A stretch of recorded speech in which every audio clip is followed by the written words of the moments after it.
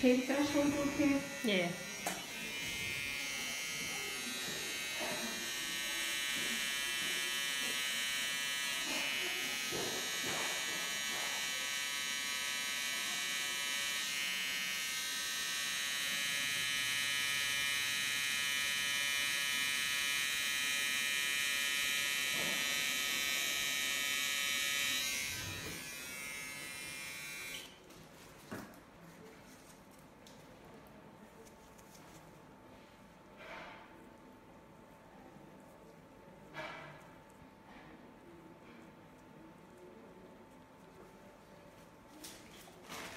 How are you doing, Stephanie?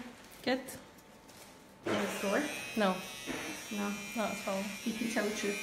It's really not. I'm shocked.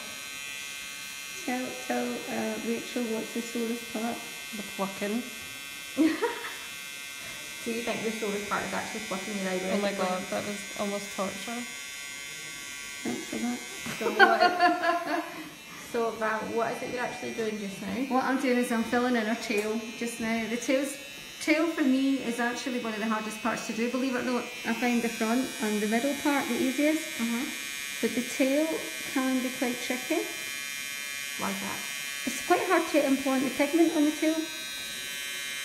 And also, because we're trying to put hairs into a very, very, very small area, it can be a little bit tricky to get into. It's much easier going through the body.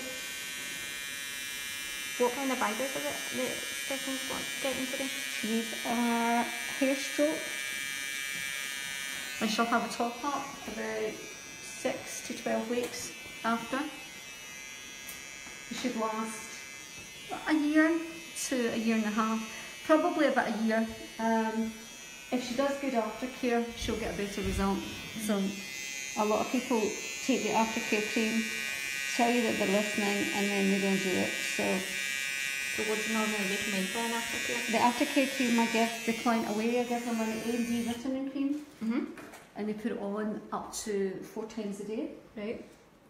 And just have to be careful not to use wipes or baby wipes on their eyebrows, and just keep them as fresh as possible. So no picking. It's like it is a tattoo. It doesn't go as deep as a body tattoo. A body tattoo would go 3.5 millimeters into the skin. This will only go 1.5 millimeters. So it is very surface. That's hence the reason they're called semi-permanent makeup. But the tattoo will always remain there, even if you can't see it. That tattoo will always be in your skin. So if you were going for an MRI scan or anything, it will show up. Even if it's faded out so much, it will still be there.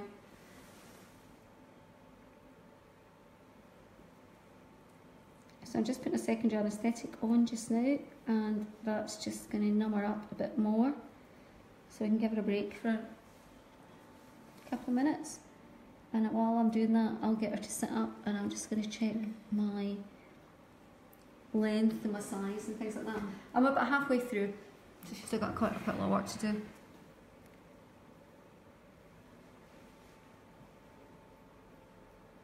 You looking forward to seeing them? Yes. No screaming. No, lovely, they're so nice. All good brown envy.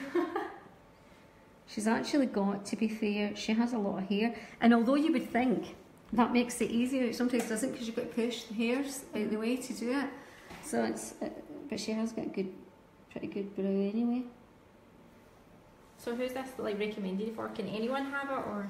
This is good. It's good for most people. The only people that it's not good for is if you've got really, really oily skin, then you're better to have an ombre brow. Okay. Because that is better for oily skin and big pores. Right, so see somebody who's never heard of an ombre brow, what does that mean? An ombre brow starts off very, very faint and builds up to colour through the middle and through to the tail. So you end up getting a really, really strong mid and tail, a lovely soft front on them, just like ombre hair, just like a shading right through.